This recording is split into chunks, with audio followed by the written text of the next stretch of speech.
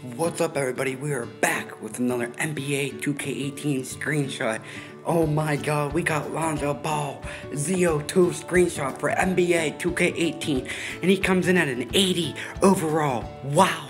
Him and Markelle Fultz are tied for the best rookie rating in the game.